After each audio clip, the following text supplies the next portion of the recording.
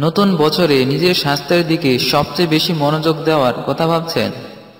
হ্যাঁ, আপনি হয়তো ভাবছেন নিয়মিত যোগব্যায়াম, হাঁটাহাঁটি, খাদ্য তালিকায় শর্করা ও চর্বি জাতীয় খাবার নিয়ন্ত্রণ করে সুস্বাস্থ্য রক্ষার পথে চলবেন। কিন্তু যদি হঠাৎ বলা হয় কষ্ট করার দরকার নেই, বরং সহজ কয়েকটি কাজ করলেই চলবে, তাহলে আপনি কি করবেন?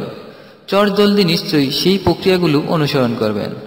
হ্যাঁ, আপনার জন্যই বিশেষজ্ঞদের সাথে কথা বলে কিছু সুস্বাস্থ্য রক্ষার সহজ উপায় আজ আমরা জানব। মনের ইচ্ছের দিকে বিশেষভাবে নজর দিন। মানুষ সারাক্ষণ দেহের সুস্থতা নিয়ে ভেবে থাকে, আর এটি সহজও বটে।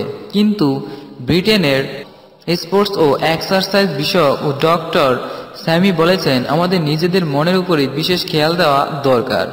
তার মতে আত্মসচেতনতা বাড়িয়ে মনের উপরে আমাদের নিয়ন্ত্রণ বাড়ানো সবচেয়ে বেশি দরকার। নিজের অনুভূতিকে চেনার মধ্যে দিয়ে মানুষ নিজের স্বাস্থ্য ও সুরক্ষার দিকে সবচেয়ে বেশি মনোযোগ দিতে পারেন।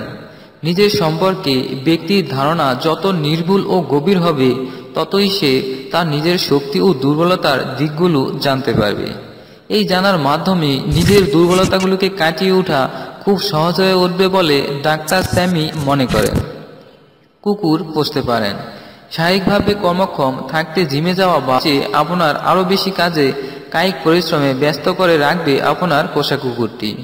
এই জন্য একদল বিশেষজ্ঞ বলেছেন, হয়তো কারো কারো জন্য এটা ভালো সমাধান হতে পারে, কিন্তু তা সবার জন্য নয়। তাই এক্ষেত্রে মোক্ষম উপায় হতে পারে একটি পোষা কুকুর।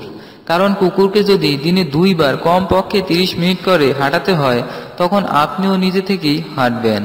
আর এভাবেই রোজকার হাঁটার ভিতর দিয়ে শরীর ও মনের সুস্বাস্থ্য রক্ষা হবে। সপ্তাহে 30 পদের সবজি ও ফল-ফলাদি খাবেন। লন্ডন কিংস কলেজের গবেষক বলেছেন যে শুধু বেশি করে সবজি ও ফল-ফলাদি খেলেই হবে না, এর মধ্যে বিভিন্ন জাতের ভিন্নতাও থাকা খুবই জরুরি। ডাক্তাররা মনে করেন প্রতি সপ্তাহে সব পদ মিলিয়ে যদি আপনি ভিন্ন ভিন্ন 30 পদের সবজি ও ফল-ফলাদি খেয়ে যান, তবে তা স্বাস্থ্যের জন্য খুবই উপকারী। আমাদের পাকস্থলীতে মাইক্রোবায়োম বলে একটি ব্যাকটেরিয়া রয়েছে। এই ব্যাকটেরিয়া মানুষের সুস্বাস্থ্যের উপরে গভীরভাবে প্রভাব ফেলে থাকে। তাই এক্ষেত্রে যত বেশি সম্ভব লতা পাতা ও উদ্ভিজ্জ সবজি খেতে পরামর্শ দিয়েছেন ডাক্তাররা। বেশি করে হাসুন। মানুষের উচিত সুখী হওয়ার চেষ্টা করা। এখন আপনার মনে নিশ্চয়ই প্রশ্ন আসতে পারে যে সুখী হওয়া কি আর চারটিখানি কথা, নাকি চাইলেই সুখী হওয়া যায়?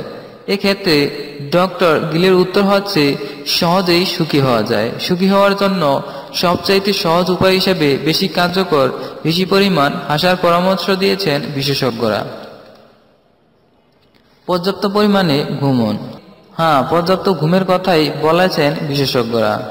একজন পরিণত বয়সের মানুষের প্রতি রাতে 7 থেকে 9 ঘন্টা ঘুমানো দরকার। কিন্তু একটানা যদি ঘুমের ঘাটতি চলতে থাকে, তবে শরীরের উপরে এর নেতিবাচক প্রভাব পড়ে। তাই একদল বিশেষজ্ঞ বলেছেন, কম ঘুম হলে মানুষের কগনিটিভ ফাঙ্গাস বা নতুন জিনিস শেখার ক্ষেত্রে ক্ষতি হয়। ঘুমের ঘাটতি নেতিবাচক প্রভাবে এমনকি অনেক সময় সিদ্ধান্ত গ্রহণের ক্ষেত্রেও ব্যক্তি দ্বিধাদ্বন্দ্ব